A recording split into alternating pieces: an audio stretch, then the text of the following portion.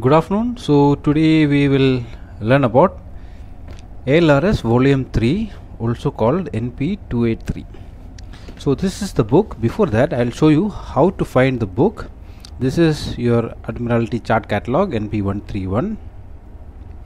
So in this, under Publications, that is a list of ALRS. In ALRS, we are going to select NP283. So you'll just have to draw. This is the NP283 diagram. Draw the place you are going to go to and select the NP, which volume you are. So there are basically two volumes. So my ship is in the Far East, so we'll be using volume 2. Next, before this ALRS volume 3 is opened, I'll show you something else. This is the quarterly notice to mariners, NP 39 of 21. In this, they will give you the whole list of corrections. So this is volume 3. So volume 3, mine is second part, the week it was published, edition, and the year it was published. And below it, they will give you all the corrections that were applicable. See, Australia 51 of 2020, then of 2021 5 and 11. These are the weeks of notice to mariners. So let us go to ALRS volume 3. As soon as you open the book, first you have to write down the place and date where you received your book. Next comes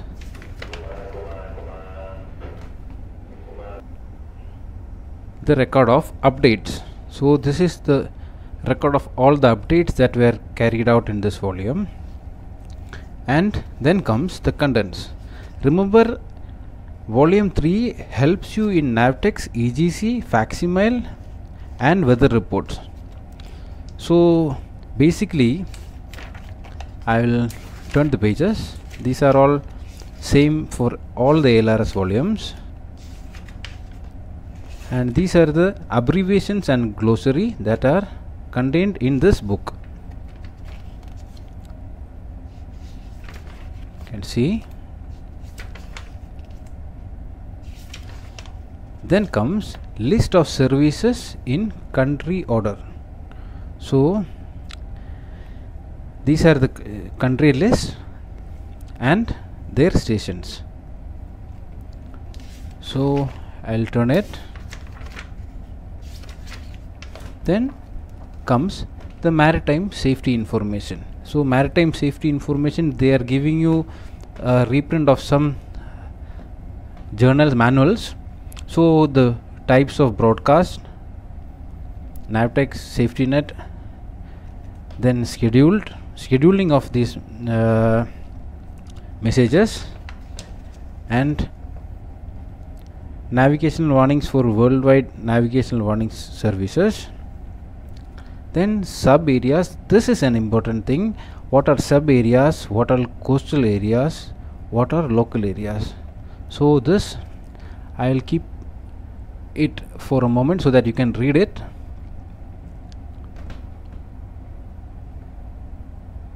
Then comes the structure of navigational warnings, how they are meant.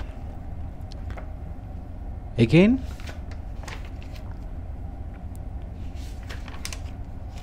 then the practices of countries. So this book covers some countries. So what are their national practices for maritime safety information broadcast? So I'll give you just an example. You can just pause the video and read around it.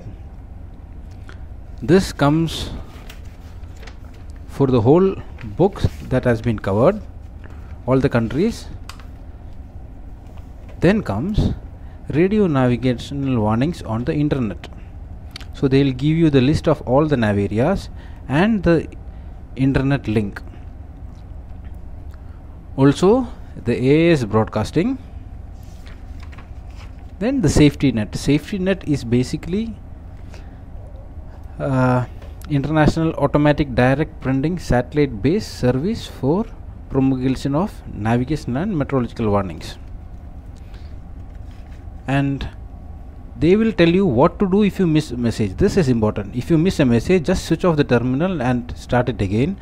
Then the internal memory gets cleared, and the messages, if it is rebroadcasted, you will receive it and it won't be skipped.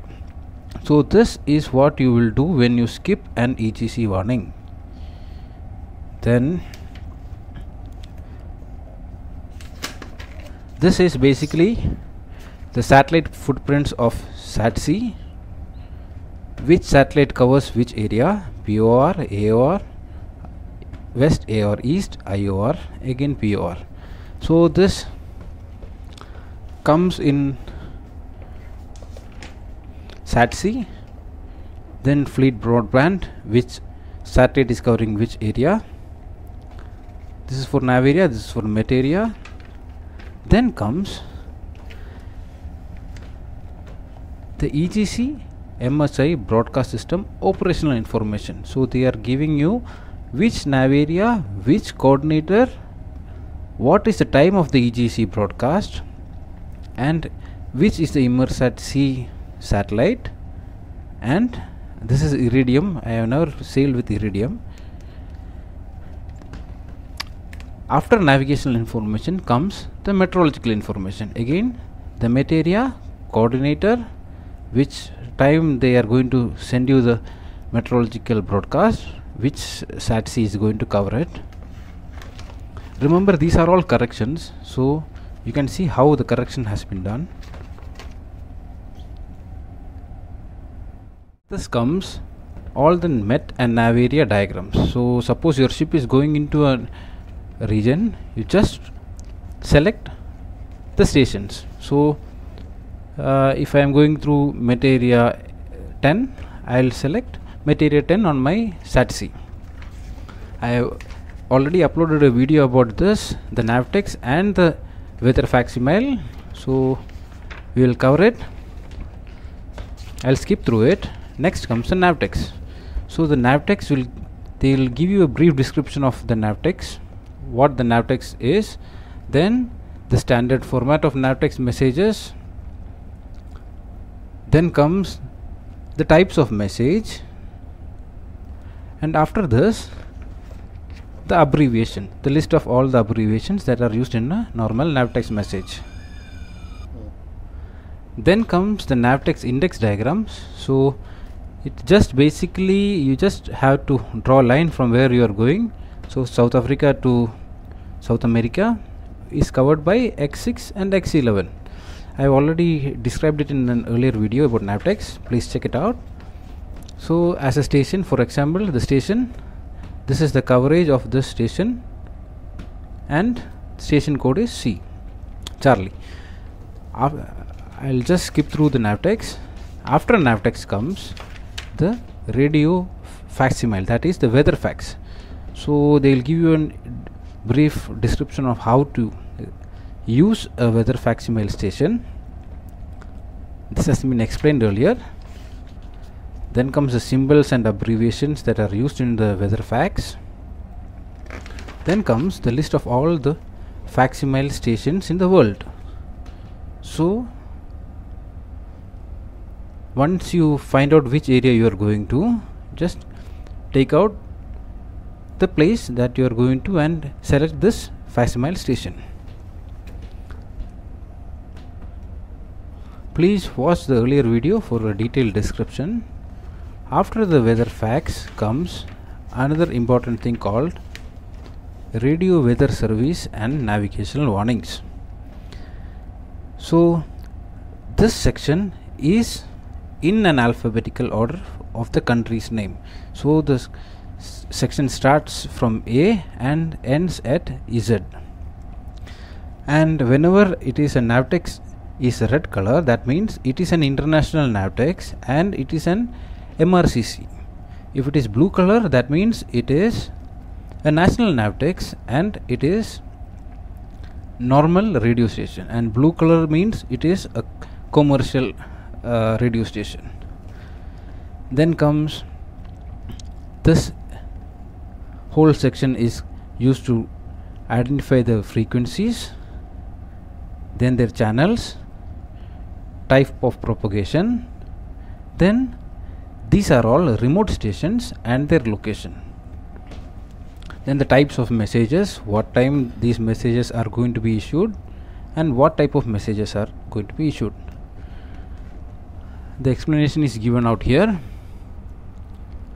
After this comes the country wise codes. Before that, the weather bulletins and navigational warnings. Now it is the country wise code of all the stations. Example, if it was Australia, the control center is at Perth, Australia. The control center is at this place, and there is no remote stations. I'll show you an example with a remote station. That will be a better example. Let me check. Okay, so I'll go to some place with remote stations. Yeah, so if it is Canada, Victoria, remember this is an international Navtex with an MRCC control station. This is the point. Then these abbreviations are explained here, what A, B, C to H stands for, which channel they are going to transmit, that means the frequency, and these are all remote stations with their locations. So this is basically radio weather facsimile service for navigational warnings.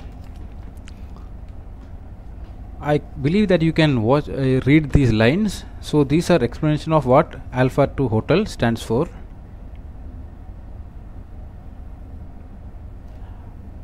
After this comes, these are all corrections, you can see. Then comes, remember this is in an alphabetical order from Alpha to Zulu.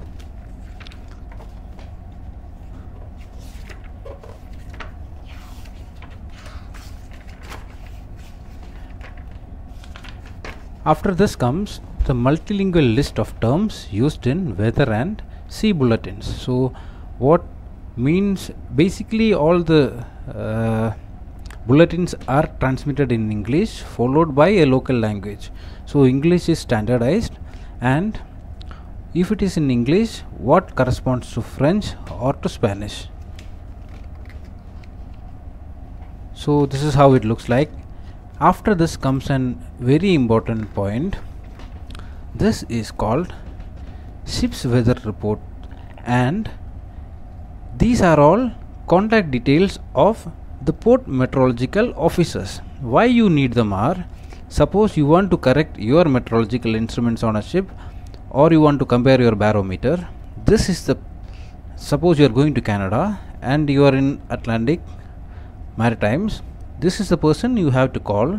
So he will provide a efficient, competent person to come on board and compare your barometer with their standard barometer, as well as any service to the meteorological instruments. So this is how you have to contact the guys. After this comes a list of the port meteorological officers. So they have explained it here only. Within the light blue area, the number of meteorological observation is inadequate, and all vessels in these areas are requested to send a weather report via Immersat code 41. So suppose you are transiting this place, you are obliged to send a weather report. So for sending a weather report, IMO has set a certain standard, and this is the World Meteorological Observation Voluntary Observing Ship Program. So they are giving you an introduction, observation, the types of ships, which are classification of those ships. Then comes, these are all observations for each class of ship in the WASH system, then the reporting procedures. So this, and comes the codes. These are the codes that are used for sending a weather report. After this comes ice reports. Ice reports are, so there are 4 organizations that provide ice reports. So the 4 organizations that give are the International Ice Patrol, the Canadian Ice Service. This is the International Ice Patrol. How to report it, they are giving it in details. Next comes, these are all International Ice Patrol, their frequencies. Then comes the Canada. This is also an ice patrol organization. After this comes the Greenland, and after Greenland comes the Russia. It is basically in the northern sea route, and in this Russian ice patrol, they will give you the contact details of all the ships that are available for icebreakers. So these are the list of all the icebreakers that are available, and this is basically the northern sea route. After this comes International Metrological Scales and Definitions. These are basically how you fill your logbook.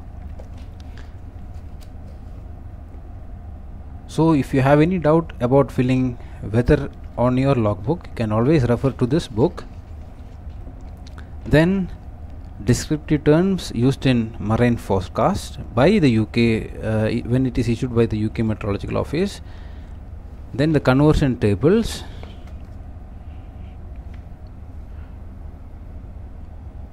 After this, conversion for barometric into millimeters,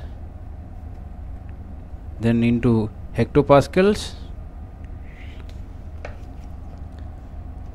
millimeters to hectopascals,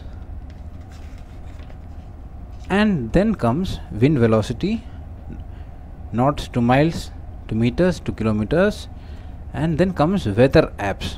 These are all basically applications that can be downloaded on your phone. So these are the apps.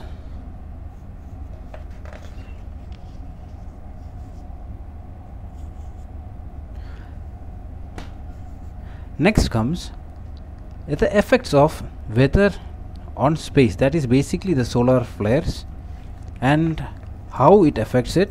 They are given a brief description of what is what.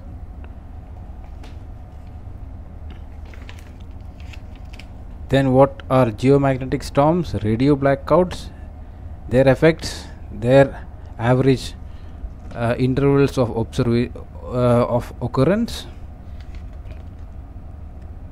After this comes basically the index.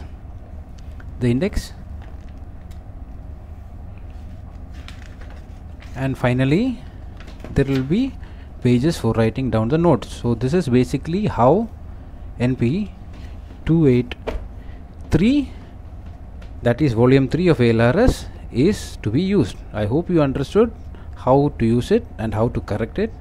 Thank you.